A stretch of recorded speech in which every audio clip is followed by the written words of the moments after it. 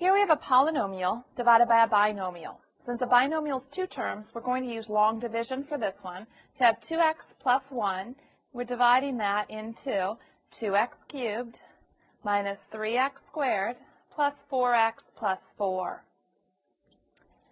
In this case, 2x goes into 2x cubed x squared times, and when we multiply, x squared times 2x is 2x cubed, x squared times 1 is plus x squared.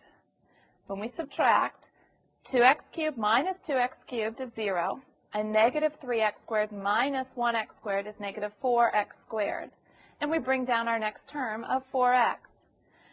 Now we say 2x goes into negative 4x squared a negative 2x times, because negative 2x times 2x is negative 4x squared. Then we have negative 2x times 1, which is minus 2x. Now when we subtract, negative 4x squared minus a negative, which becomes plus 4x squared, is 0.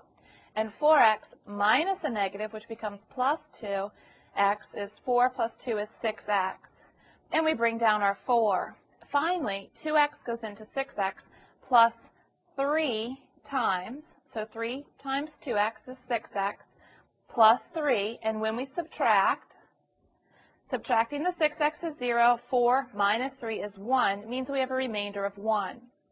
So what we have is x squared minus 2x plus 3 plus our remainder of 1 over 2x plus 1.